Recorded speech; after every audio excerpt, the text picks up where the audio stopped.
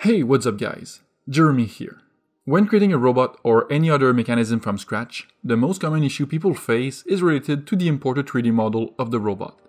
In this video, we will cover how to ensure the robot model we are using is properly positioned and split for the building setup. Let's get started.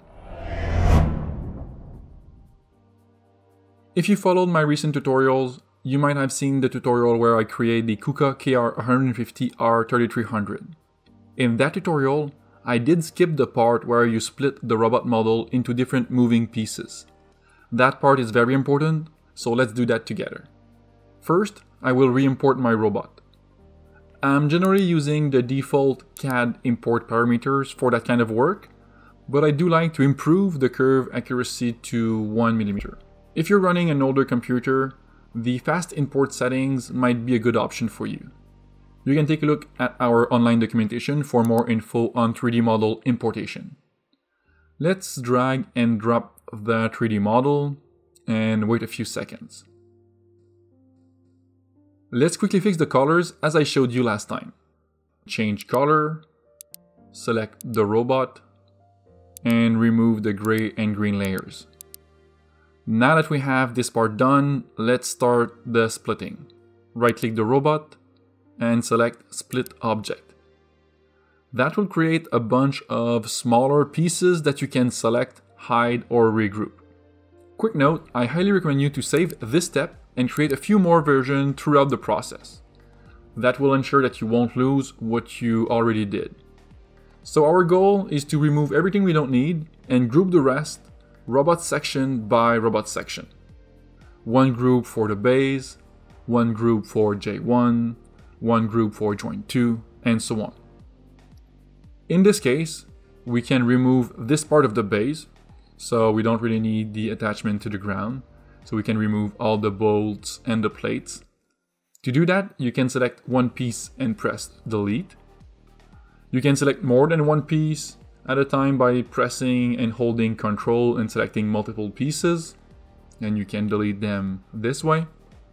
You can also speed up the process by using the click and drag selection tool. If you click, hold, and drag towards the left, a red rectangle will appear. This rectangle will select all the surfaces and components it touches. If you do the same, but this time you drag toward the right side, it will create a blue rectangle.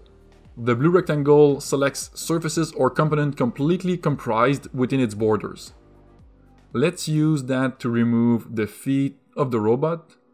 I will fast forward certain sections of this tutorial because some steps can take a few minutes to execute and they are a bit repetitive, so let's fast forward this part here.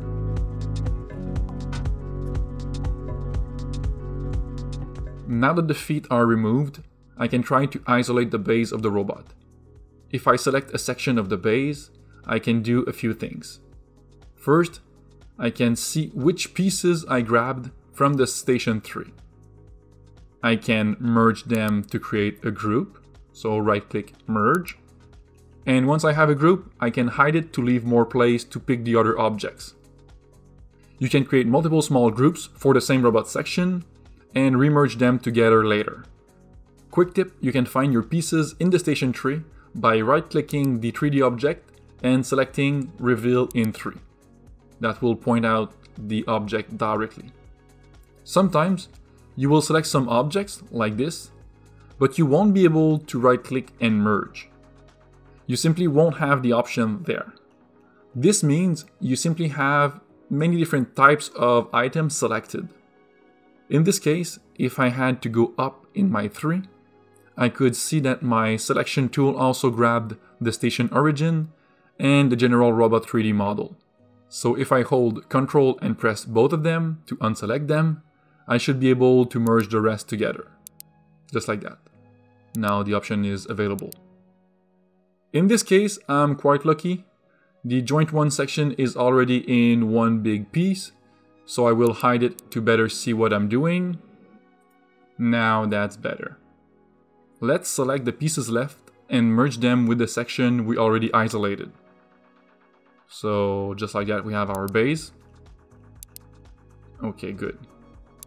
Now that we have this piece as one group, I can right-click and convert to object. this new object will appear at the bottom of the tree. I will rename it base and I'll hide it. Let's save really quickly so we have another version, and that's good. Okay, now let's isolate what we have left from joint 1. So we can either remove or isolate the cable. In this case I want to keep them, so I'll isolate them. So I pretty much need to do the same for all the other sections, so let's fast forward that a bit.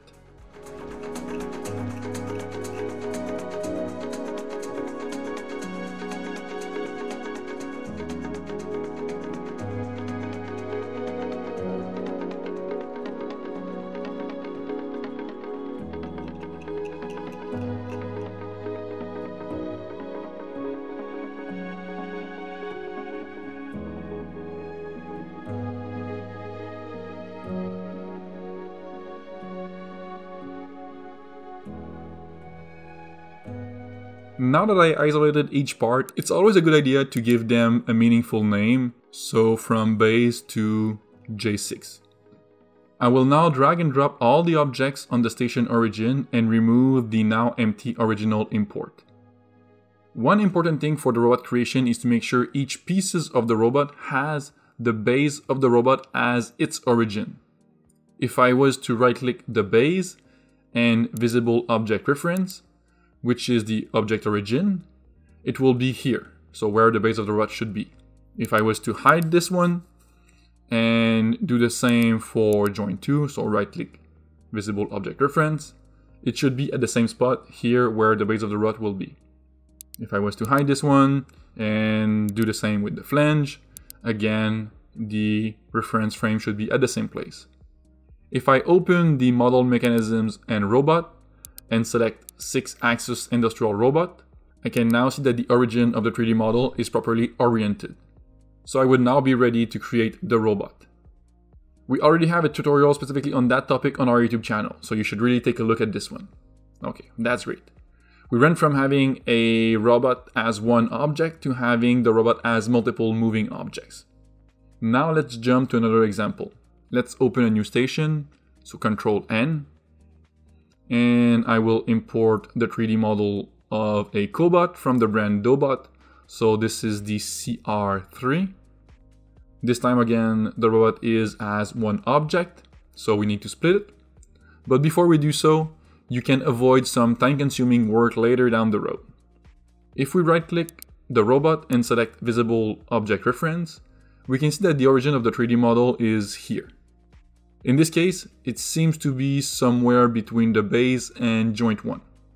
If I open the model mechanism or robot window and I select 6-axis collaborative robot, I can see the origin of the 3D model should be where the base of the robot will be. So right here, at ground level along J1 axis. I can also see that on top of the translation, the object origin orientation isn't right. We should rotate 90 degrees around Z so that both lined up properly. To fix that, I simply double click the robot. It will open the object details window. As we need to modify the 3D model origin, I recommend you to select more options and use move geometry. Let's start by rotating -90 degrees around Z. Okay, good. Apply move. Now you can measure how much you need to move the 3D model along the Z-axis using the measurement tool. So tools, measure, I'll make sure surface, auto extract and absolute are activated for this one, and I'll select the base of the robot. For sure I'll do a video on that measurement tool in the future. Now the tool tells me we need to move the 3D model upward 65 millimeters. So let's enter that in the move geometry. If I apply move, the robot is now where it should be according to the reference image of the cobot building tool. We can now split the robot, so right click the robot and split object. This one is an easy one, it automatically splitted itself into the 7 required pieces, so that's awesome. It happens sometime, it's always a good surprise to be honest.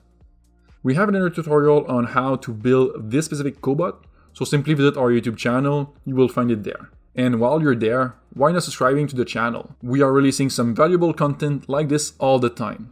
In my opinion, this is one of the best ways to master RoboDK and really take full advantage of the tool you have in hand.